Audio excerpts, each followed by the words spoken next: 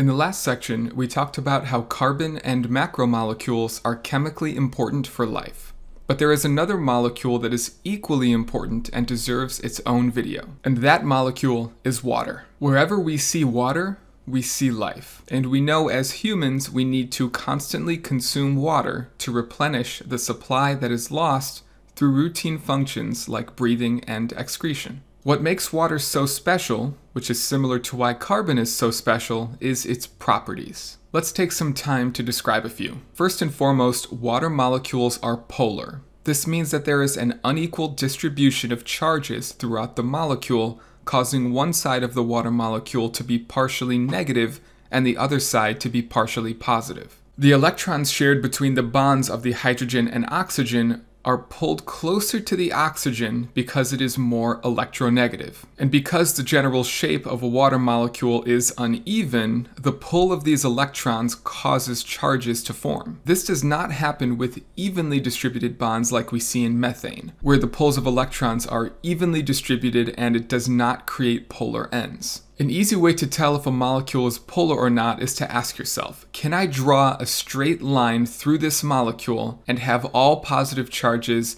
on one side and all negative charges on the other? If you can do that, the molecule, or at least that part of the molecule, should be polar. Illustrating that here, we can see that the line can be drawn through the water molecule to separate the charges. But there is nowhere I can accomplish that with the methane molecule, which means that it is non-polar. Okay, back to water. This polarity is important because within the world of physics and chemistry, opposite charges are attracted to each other. So when multiple water molecules get together, the negatively charged side of the molecule with the oxygen is attracted to the positively charged hydrogen end of another molecule. This forms a weak but very relevant bond called a hydrogen bond. The hydrogen is important here as our hydrogen atom at this point is a positively charged proton. If this attraction takes place between this proton and another atom that is negatively charged, we can classify it as a hydrogen bond. Another important property of water is cohesion, which describes the ability of water molecules to attract and stick to other water molecules. As we can see in this image, this is mainly due to the polarity of each water molecule and the formation of hydrogen bonds.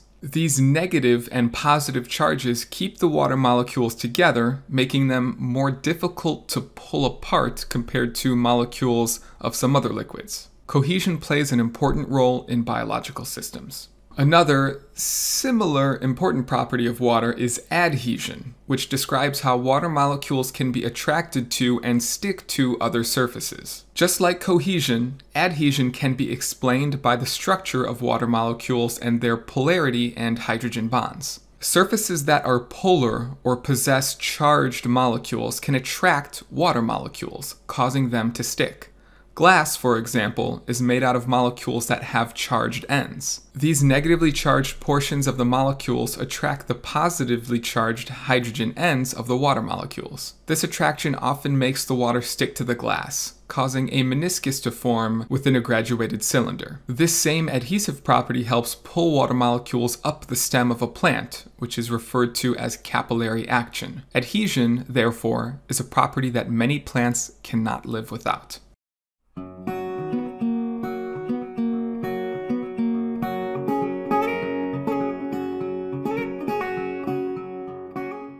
In addition to cohesion and adhesion, the polarity and hydrogen bonds found between water molecules exhibit unique thermal properties. And when I say thermal here, I am referring to heat and the ability for water to change states of matter based on the amount of thermal or heat energy that is within the system. When looking at water specifically, we find that it does a good job of retaining heat, and compared to some other molecules, it takes a decent amount of energy to change the temperature enough to cause a state change. This is mainly due to the weak hydrogen bonds that exist between charges of different water molecules. These bonds keep the molecules glued together and collectively take a lot of work to break and change the water, let's say from a liquid to a gas. This means it has a higher melting and boiling point, especially when compared to other molecules that have weak interactions, like methane. This is important for the body because there are a large amount of reactions taking place within the solution inside of and between cells, and some of these reactions release heat. If water was not able to handle all of this energy, it could change states, which could be very bad to have the water boiling inside of our body and our cells. But because of those hydrogen bonds and high boiling point, the water can handle all of the reactions just fine. In addition, we also can use water as a coolant for the body in the process of sweating. If our body gets too hot, we secrete a water solution to sit on the surface of our skin. We know that the hydrogen bonds between water molecules need to be broken to change it from a liquid to a gas, and this is accomplished from the heat radiating off the skin. It can break the bonds over time by transferring the heat to the water, which in turn has the heat energy leaving the skin and cooling the body down. The last main property that water has is the ability to dissolve particles within it in a liquid state. We call this the solvent property, as water is the main substance that charged particles can dissolve in. This works just like all other properties due to the fact that water is polar and has hydrogen bonds. Take a salt crystal, for example. When you shake some salt into a cup of water and swirl it around, you will notice that it disappears. This isn't a magic trick, and the atoms that were in the salt cube are not actually gone. They were just separated by the water and spread out evenly into tiny pieces that you can no longer see with the naked eye. This works because the salt itself is made out of sodium and chlorine.